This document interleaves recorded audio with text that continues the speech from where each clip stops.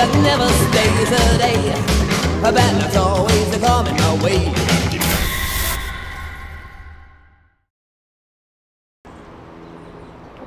For today's Grimm adventure, we find ourselves in Seattle, Washington, under a bridge.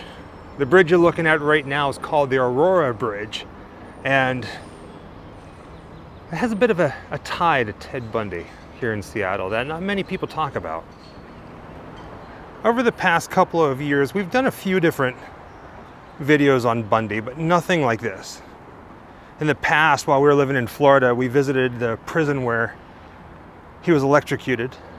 We visited the sorority house, the famed sorority house from his murders, as well as a couple other locations. But this one here really has nothing to do with a murder scene. I mean, it's all part of the big story, but it's different. Like I said, we haven't done anything like this before.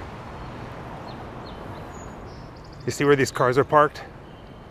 Well, September 2nd, 1974, Ted Bundy was photographed underneath this bridge, standing next to his tan-colored Volkswagen Beetle.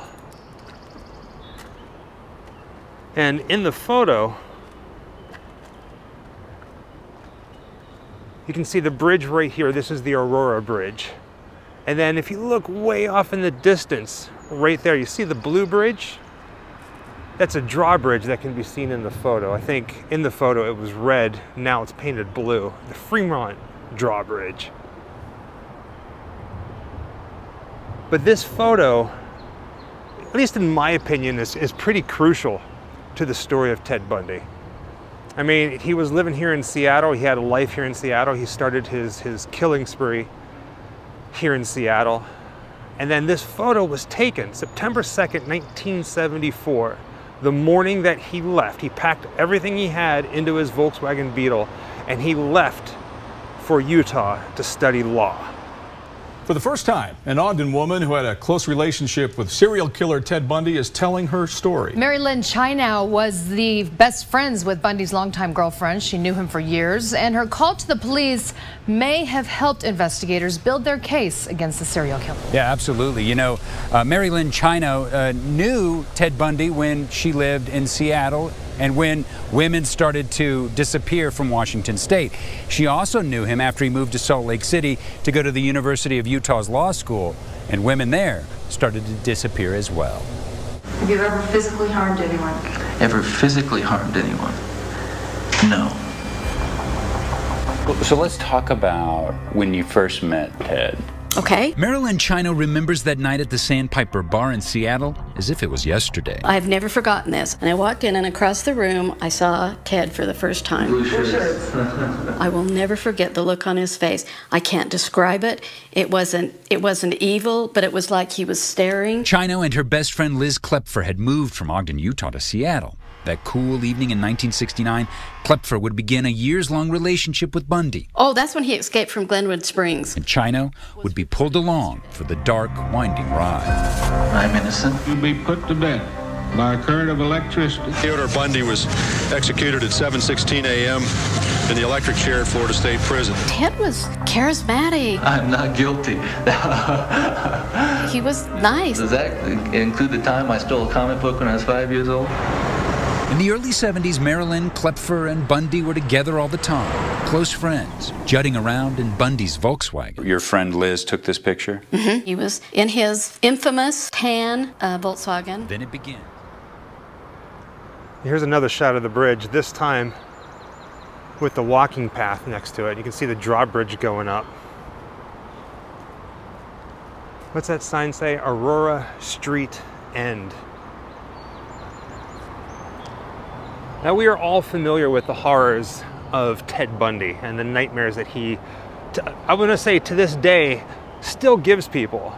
Now, as horrific as Ted Bundy is, I always find it kind of amusing, this photograph, because he's kind of nerdy in it. I mean, he's got his bicycle attached to the back of his Volkswagen Beetle. It's packed up, and he's just kind of posing here on a beautiful day just like today. Now, what's interesting about this, since we pulled up here, this is a hiking path, a walking path, and 2 people have come up to me and said, isn't this spot absolutely beautiful underneath this bridge? That there's just something about it, something that draws me here. It is a beautiful spot, I'll give it that. And if you stand here long enough, you'll see ducks and geese and boats all underneath this bridge. Speaking of the little buggers, as long as they keep their distance from me, I'm not a big fan of birds of any kind. And because technically this is a true crime video, it only makes sense to show the neighborhood block watch sign right here in the spot where Ted Bundy was. It's got some graffiti on it.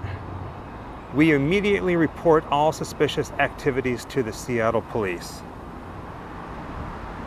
There are people living down here. I mean, not under the bridge like they're homeless or anything like that. You see the signs here, there's mailboxes that say the old boathouse. But because there are people living here, there are trash cans.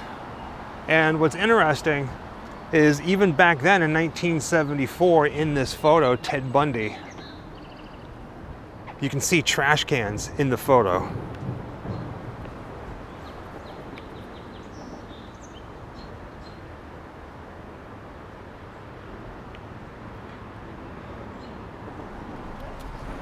Every city has something really cool to look at, something that makes them very special.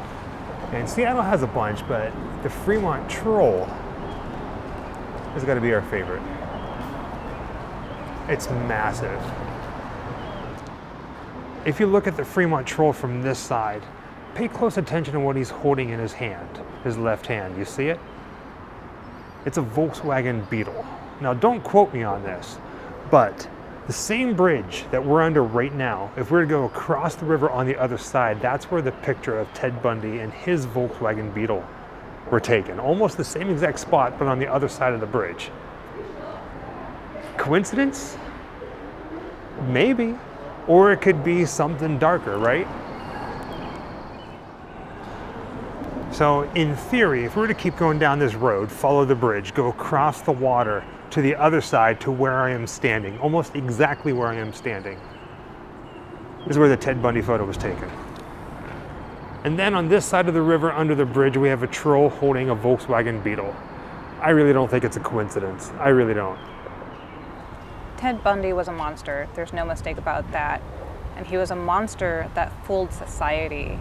He held a job, had a girlfriend. He even went to law school. And it's important, at least for us, to point out that we're not glorifying what happened or what he did, you know. Instead, not trying to create compassion about him either. But we just want to point out, especially with this video, that he was a monster that was just hiding amongst us the entire time. What do they call that? The monster who lives next door kind of a situation? Right? Yeah. And it just so happened that it was pretty much on a college campus, which brings us to our next location. Jessica was standing in front of that fence for a reason. Now, supposedly, the owners of this property put this fence up to try to deter true crime enthusiasts from coming and seeking out this spot. But this building right here, well hidden behind the fence and the trees, back whenever Ted Bundy was here, this was the Rogers boarding house. And Bundy actually lived here on the second floor in the back facing the alleyway. And he was actually living here when he started committing his crimes here in Seattle. If you are familiar with the crimes of Ted Bundy, then this probably sounds familiar. Boarding house on a college campus. Well, all of these buildings that we're walking by right now are all student housing here at the campus.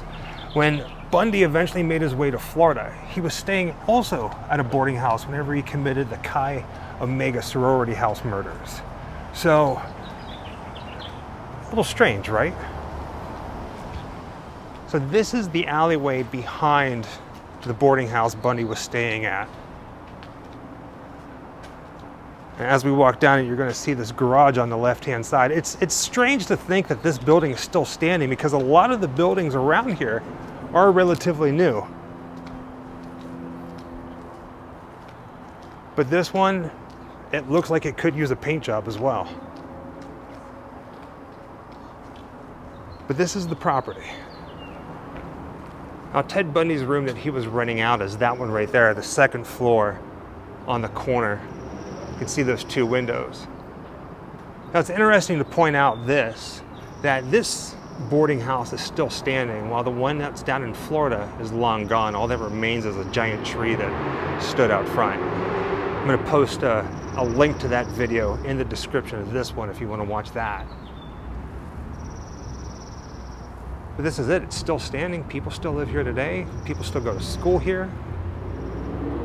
I don't know who's staying here now while they're at school, but can you imagine finding out that you're staying in that room? The entire time Bundy was living at the boarding house committing murders that nobody knew about, he was in a pretty serious relationship with a woman by the name of Liz. Liz lived on the street that we're standing on right now. In fact, the house is just right down there. Even though he and Liz had a pretty serious relationship, they both kept their separate residences. Bundy was over there at the boarding house and Liz was here, and he would often spend most of his nights over here, but still, they kept everything separate. Now, from what I read, 1974, right around the time that Ted packed everything up and went to law school in Salt Lake City, they were having some pretty serious problems, and Liz actually thought he was cheating on her. He started getting into some pretty deviant sexual practices. He would often choke her and it scared her. So they had a lot of issues. Now, Liz's house is this one right here, and I'm going to show it to you guys in just a little bit. In fact, where she was living, where Bundy was actually staying with her, is for rent now. I don't think we can get inside, but I'm going to show it to you. Now, right around the time that all of this was going down, there was an eyewitness to one of the attacks. Somebody saw Bundy and reported it, and they drew a picture of him and they released it to the public, and Liz saw it and she got freaked out because she's like, oh my God, that looks just like Ted. So she tells the police. The police actually go and they talk to Ted, and they were so impressed with how well he was spoken, and they couldn't believe that he was the type of person that would do this, so they dismissed it. And then they released the car. They said the perpetrator is driving a Volkswagen Beetle, just like Ted. And Liz got freaked out. And then they said that it was actually a dark color Volkswagen Beetle. He drives a light color. So she was like, oh, it wasn't Ted. So she kind of dismissed it. And it wasn't until after he was caught that all of this really started coming to light. Police knew the suspect drove a Volkswagen and were able to produce this composite sketch. There was something about it that just grabbed my attention. And there was just something about the jawline or something like that that made me think, wow. And you called Seattle police? Yeah, I called anonymously. Did you ever ask Ted, are you concerned about the similarities? In the very beginning, I asked him, I said, did you read this? Do you know what they're saying? There's so many things here that people are going to be looking at you, kind of making a joke out of it. But once I started to worry, like, could this be true? I didn't feel safe bringing it up. I didn't want him to know what I was thinking. It's definitely a beautiful house, that's for sure. I wouldn't mind living here. The address is 5208 18th Avenue Northeast. And Liz, she was living on the first floor to the right. You can see that giant window right there. The sign in front of the house says that rooms are for rent, not the entire house. And it just so happens that the one that Liz was living in is the one that's empty. You can actually see some of the windows are open so they can air it out. It's those windows right there. Well, this is interesting. Looks like somebody carved the name Bundy into the tree right there. Crazy. It just blows my mind that somebody like Bundy can do what he did and still live a normal life, so to speak. Come here night after night and sleep with a woman he loved, and then in 1974, packed up his Volkswagen Beetle, and then the rest is history. It blows my mind. The house you're looking at right now is Ted Bundy's childhood home. He spent most of his childhood here, as well as his teenage years. And if I'm not mistaken, he moved out of here I'd say probably around like 1973, 1974.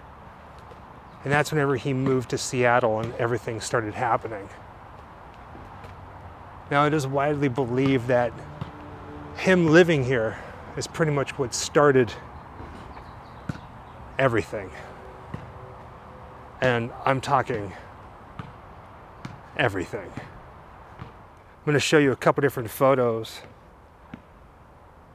of how it looked back then.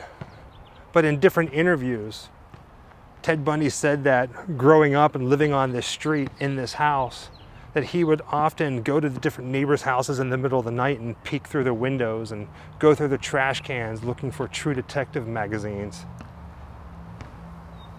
One thing I find interesting is during prison interviews, Bundy said that while he was growing up in this house, he would often go out in the middle of the night to the woods behind his house, take off his clothes and just go running through the woods.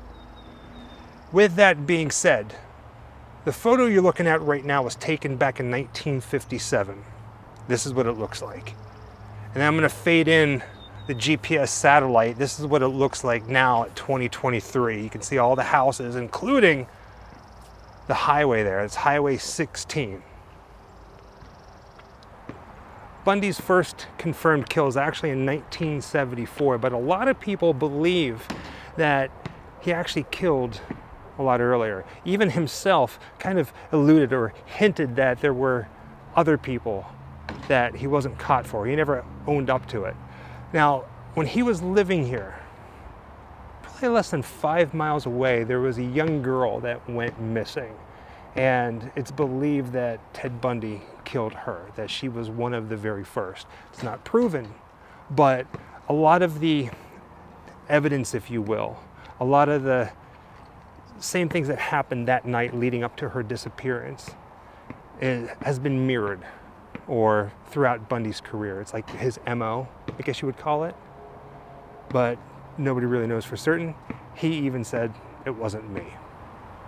Decided to drive around the corner to the back side of the house. There's an alleyway back here.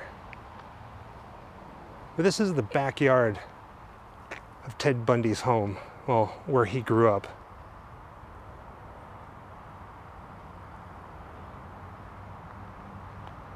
It's pretty eerie just to think about. I mean, there's kids' toys back there right now, which means a family lives here.